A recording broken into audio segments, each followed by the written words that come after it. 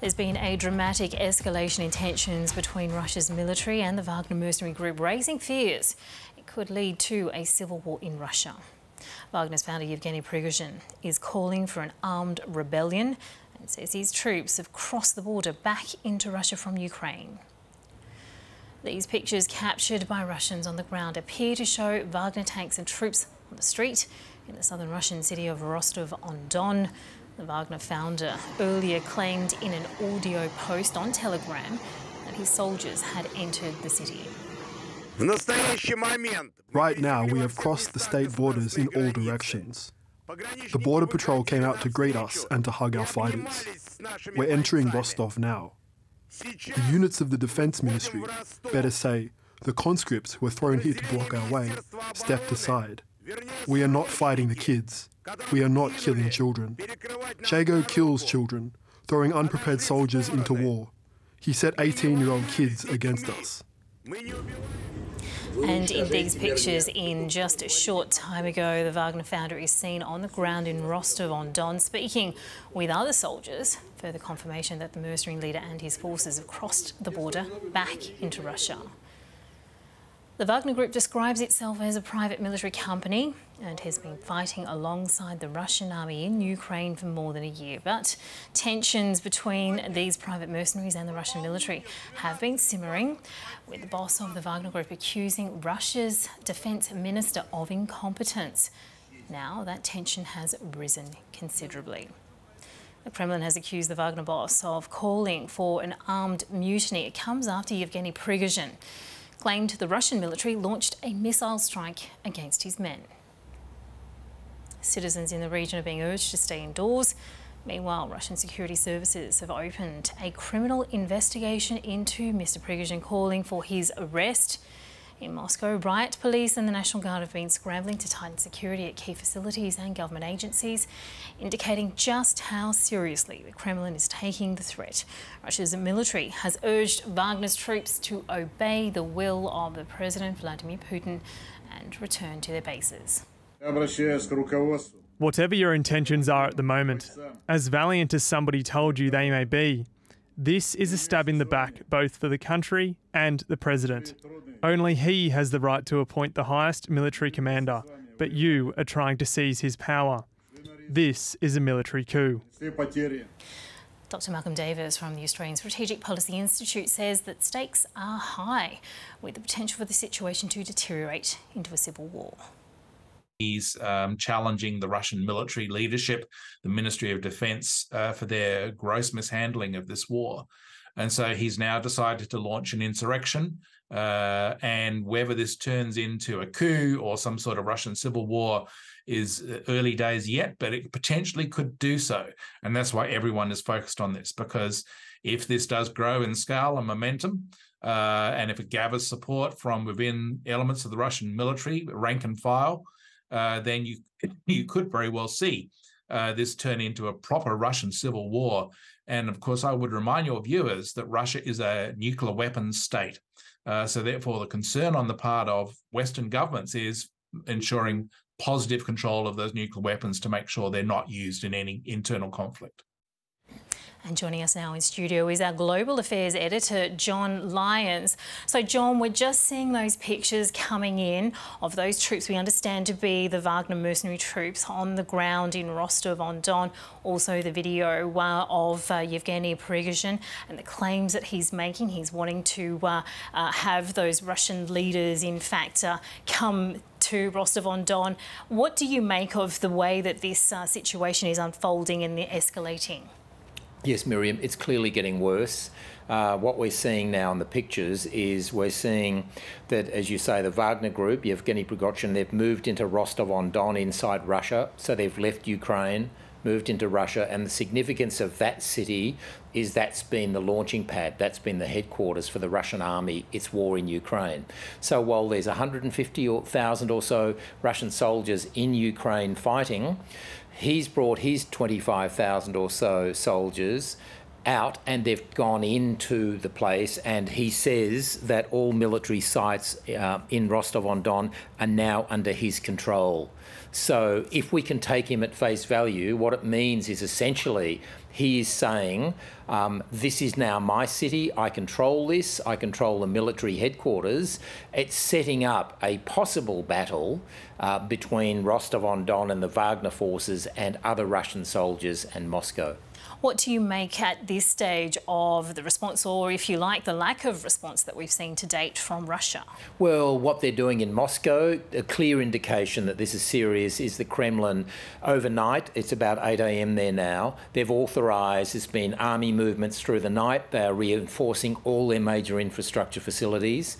And they have, the Defence Ministry has said what Prigozhin is doing, they're blaming him, is leading to confusion that only benefits Ukraine. It's hard to read. We believe Vladimir Putin has said, it's been announced, he's due to address the Russian people in the next hour or two, which will be absolutely fascinating to see what his approach is to this. This is the most serious crisis he's faced. And what's triggered it is Prigozhin says that the Russian army fired a missile at his troops, at the mercenaries. He's always been a pretty wild card, always pretty unpredictable. He said that's enough. He's now unloaded and said the entire war was based on a lie, that NATO was never a threat to Russia, and that there was not this insane aggression from Ukraine. So he's undercutting the entire reason Russia's been at war. Now, it's possible that he's doing this in cahoots with Putin because they want to get rid of Shoigu, the defence minister. But what's really interesting here is they have also now, though, the Kremlin has issued a warrant for his arrest, which suggests that he has gone rogue and that he's no longer operating with Putin. So if it becomes Putin versus Prigozhin, it could get very nasty because Prigozhin's troops, those 25,000 Wagner, are the toughest, nastiest, dirtiest fighters around. They will do anything. They're completely ruthless.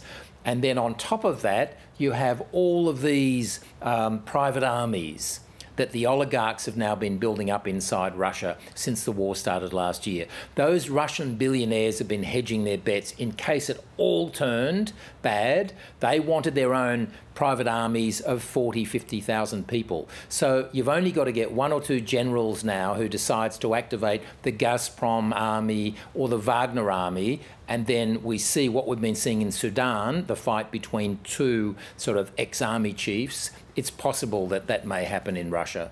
And we've also, my understanding is, we've also heard from opposition spokespeople such as Mikhail Khodorkovsky urging Russians to support Prigozhin and the moves being made in Russia's south. Is there the potential for this situation to further destabilise Russia? I think so. Unless Putin can resolve this, can dampen this down within hours, by the end of today, then if this starts to gain momentum, then it's looking very much like the beginning of a civil war. All right, John. Now, we also have our former Foreign Affairs correspondent, Phil Williams, also joining us from southern New South Wales. Phil Williams, of course, you've been covering events in that part of the world for a very long time. What do you make of the developments at this stage? Well, it's extraordinary. It's dramatic. It's happening very, very fast, and we simply don't know what the outcome is going to be. But I agree with John. I think unless Putin can get on top of it very, very quickly, then the signs are not good for him, for his administration. It may be the case that the Russian army is able to contain the Wagner Group to that southern part of Russia near the border with Ukraine. But, you know, they haven't exactly covered themselves in glory in terms of being an effective army in Ukraine itself.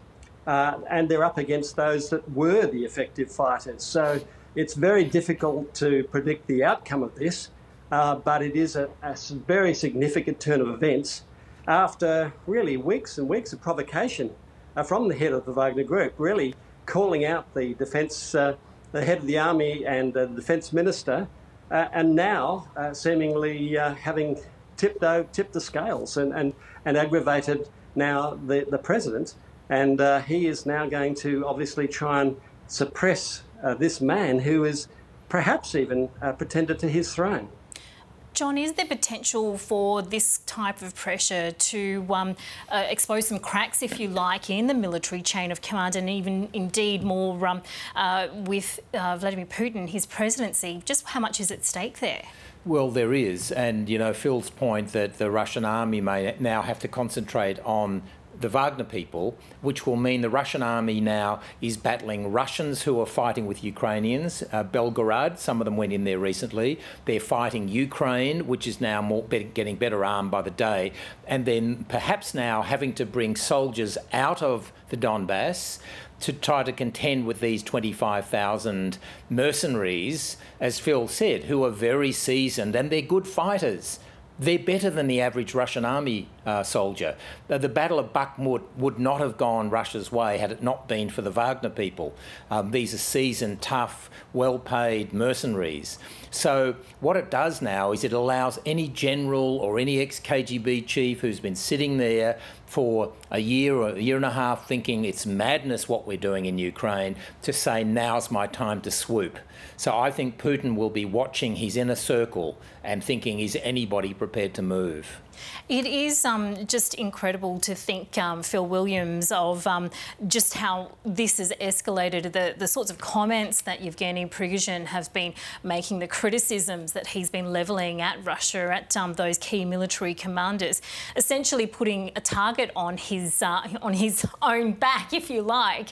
What are the options here? Because it feels as though there is no way back for Yevgeny Prigozhin at this point.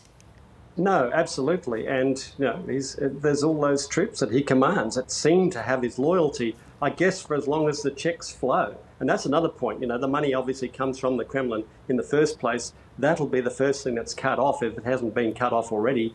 So how do they then keep their troops inspired? I mean, in the end, you are effectively leading a revolution against the Russian state as it is. It's an all or nothing, do or die.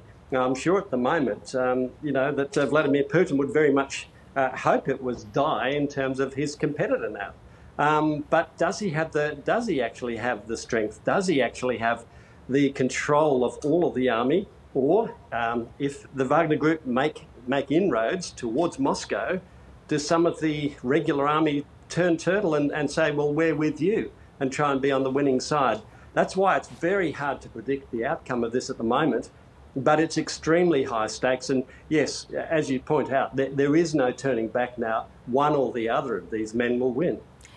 John, is that a real prospect, given what we've been hearing about conditions for the Russian army, that there may be a number of those soldiers who, you know, weigh up their options and consider to move in allegiance with Yevgeny Prigozhin? Well, the only reason Prigozhin is alive now is because Putin allowed him to be. He's been the vocal critic of the Russian army, but it suited Putin. He was useful. If he's now lost his usefulness, he's left Ukraine, so he's not fighting there anymore. If he's lost his usefulness, then Putin will do what he does to a lot of his enemies. They'll either go to jail or worse. So Prigozhin now is, you know, we know Zelensky is a big target of Russia. Prigozhin now is the most endangered man in Russia because they'll either want to kill him quickly or they may surround Rostov-on-Don, which is incredible when you think about it. That's their military headquarters for Ukraine. So Prigozhin's taken over the military headquarters. He can now say, I control the military headquarters. What are you going to do about it? It's almost like he's taunting Putin to say, come get me. You know, it's just the most fascinating standoff I've seen for a long time. Well, Phil Williams, given the significance of Rostov-on-Don then, what do you anticipate will be the way that Ukraine now steps forward? Well, it's an incredible opportunity militarily to take advantage of this. They now have, effectively, the Russian army looking at its back, not forward. And at the very time that Ukrainians are making their moves, although not potentially their full move, in terms of trying to get their territory back. So, yes, they will be extremely pleased. They'll also be extremely cautious in case it's all an elaborate plot. I mean, that seems very unlikely at this point. but they will be sort of very looking as if just in case they try to lure them in and then swoop back and destroy them. That's very long odds possibility. But yeah, at the moment, it looks like an absolutely golden opportunity. But, you know, with these sorts of conflicts, with these sorts of wars, you have these sudden moments of opportunity that open up. Whether the Ukrainians are able to take full advantage of it remains to be seen. But right now, Putin's got bigger problems than Ukraine, and they're on the home front. Well, as you point out there, Phil, and John, bringing you into the conversation here as well on that point around the pressure on Vladimir Putin. As you mentioned, we're anticipating that he will be stepping up to speak to the Russian public shortly. But what are his options? What do you anticipate will be his moves and what he'll be taking into consideration at this point? Well, he has to, I think, strategically either sacrifice his defence minister, Shoigu, or he has to sacrifice and try to imprison Prigozhin. He has to choose one or the other. He can say, Prigozhin, we know he's always been wild, he's been useful, but he's a wild man, and everything he says about the war is wrong. It was not a lie, NATO was a threat. Or he has to say the more radical approach is, Prigozhin's right, I was misled by Shoigu and they lied to me.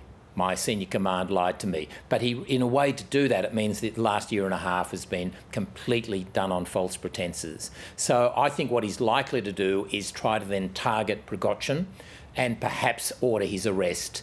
But then you have 25,000 of Prigozhin's followers who will be angry. And Prigozhin does have support inside Russia amongst the public. He's an ambitious guy. He's gone from being a hot dog salesman, owning a restaurant, to one of the most powerful guys in Russia. A lot of the public love him because he's been at the front line. He's a real straight-talking guy. He's interested in politics. This is his big play. If he lives through this, which he may not be alive in 24 hours, but if he is, then he might try to do a political alliance with Putin and come into Putin's administration. Well, Phil, I mean, Vladimir Putin's state of mind is something that has been, you know, a matter of great consideration and contemplation throughout the course of the Ukraine war in particular. What do you imagine we might anticipate, given that there have been unexpected turns of events and decisions being made in a number of situations leading up to this point? Well, I think what John was saying is very valid in the sense that, you know, he may well capitulate in the sense of get rid of those in the upper echelons that have been such offence to Prigozhin. But the other point is that actually we don't really know. We don't know how this incredible Wagnerian opera finishes. And it's quite possible that you would end up with some sort of stalemate, at least for a little while as well. And with his troops, with the Wagner troops kept in the south there, away from Moscow, while some possible deal is worked out, or they hightail it and put the pressure further on Putin by progressing closer to Moscow. And if that happens, you know, at what stage does the house of cards, in a sense, collapse? And at what stage do the troops loyal to Putin say, well, you know, we're not in this anymore. This is actually a more attractive person to follow. He has exposed the lies that we've been fighting and dying for, and we're not prepared to do that anymore. So whether or not, you know, that could mean laying down of arms or letting them get through, or even joining them. So there are so many unknowns at the moment, but I can absolutely assure you, every defence and strategic analyst in every government around the world is watching this absolutely as closely as they possibly can, because this could affect not just the security of the Ukraine-Russia war, but the whole of the world, because the outcome could be, in the end, a new leader of Russia. That doesn't mean that it's going to be any better. That person is going to be better, or that end the war with Ukraine. It could be somebody even worse, or continuing the same sorts of policies. But it does seem that whichever way you look at it, in the near future, there is absolute chaos ahead, and we can't predict the ultimate outcome of that.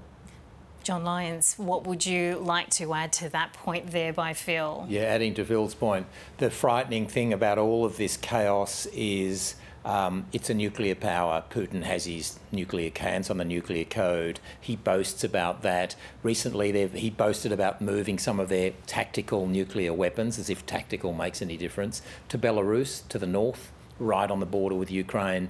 The frightening thing is that the man who's now in hiding, Putin, who's fighting for his life, has his finger on a nuclear button. I mean, I hope that we never even hear about that again, but unfortunately it's a reality.